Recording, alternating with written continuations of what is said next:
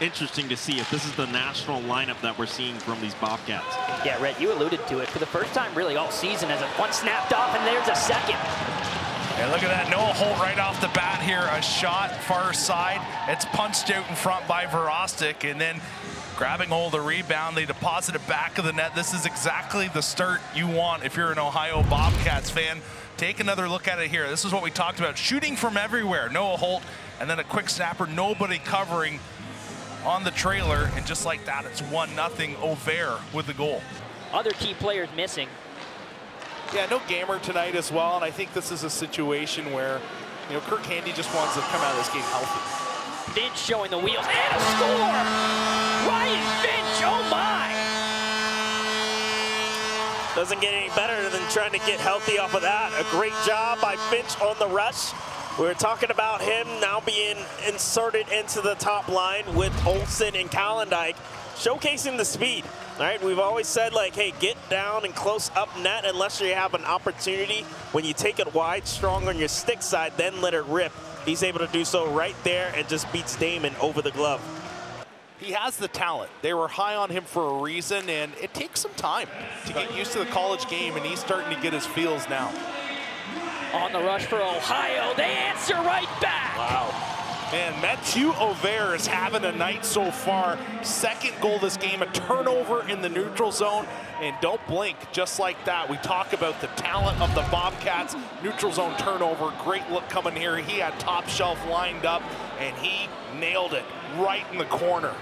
Yeah, great job, as you said, from Auvert. Now, with 2 goals in this game, 16th goal of the season, but that's what the thing is with Ohio. Brett, you touched on it earlier a minute ago.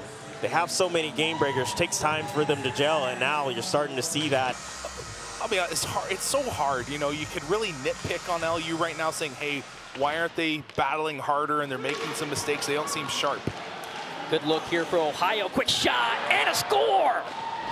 Man, what a snipe right there. Drake Albers almost had one in the first period. He gets one in the second. Goal number 9 on the season.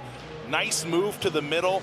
Goes top shelf stick side, a thing of beauty. Yeah, and that all starts right, forcing the turnover just at the blue line when Liberty's in the offensive zone.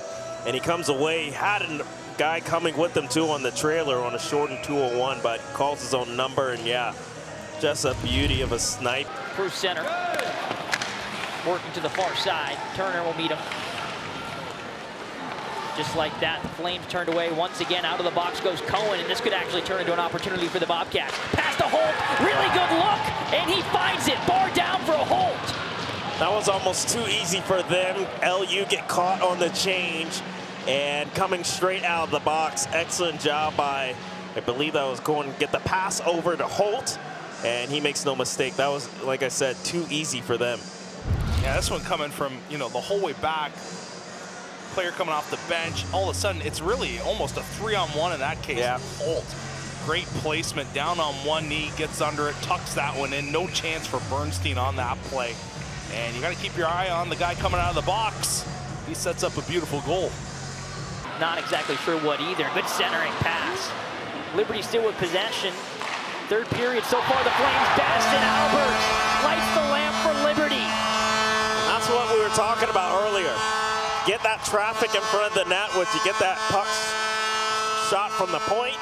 Instead of doing high to low, you do low to high. And if you have traffic there, you're going to be able to create havoc and fluster Damon and put one in the back of the net.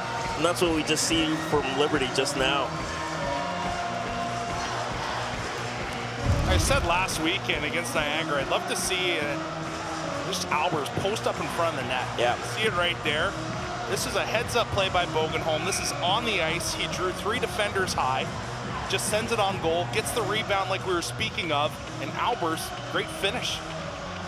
It's so simple. That's the thing. You can make hockey a really complicated game, but in that situation, Bogenholm uses his speed, his greatest asset, to create opportunity for him, and the Flames capitalize. Pile up behind Damon. 4 seconds left. Ohio will finally get the monkey off their back. They're able to unseat the Flames. Come into the LIC, take the last matchup here in Lynchburg this season. Well, if you're Coach Marone, you're happy with what your team saw. You saw from your team, that is, and happy to come away with your star players still intact. Obviously, a couple of injuries, perhaps. Hopefully those players are okay as they head on to St. Louis. If you're a Liberty, I think you like your pushback in the third period. Yes, this game was inconsistent, but at the same time, you've seen what your veterans have been able to do in playoff hockey over the past few years. You know they can replicate it. And again, the players are there for success at the Murdoch Cup.